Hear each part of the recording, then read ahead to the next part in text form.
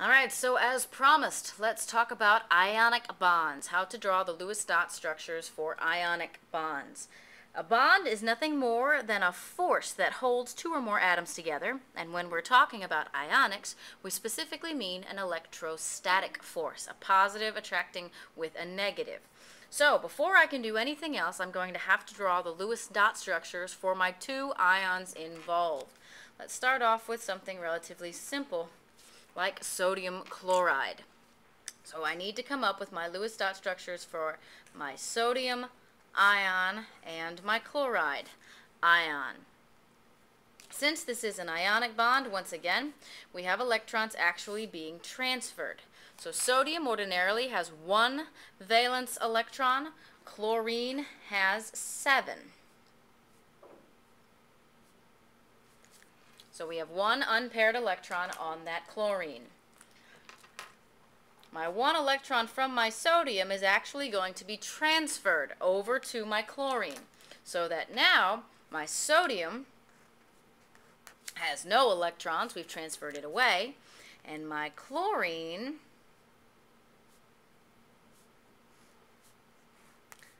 now has 8.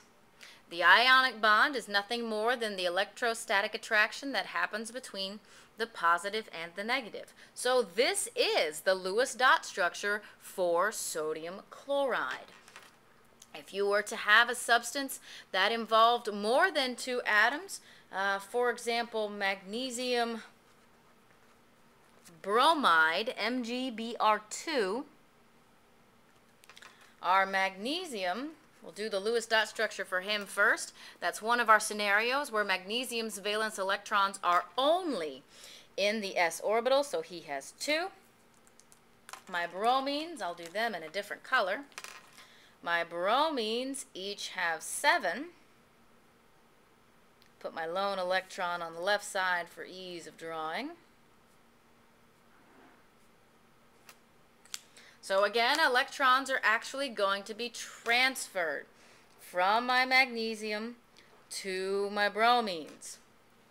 So my Lewis dot structure for magnesium bromide is going to be my magnesium ion and my 2 bromides. Since we've switched to ion form, these are now bromide.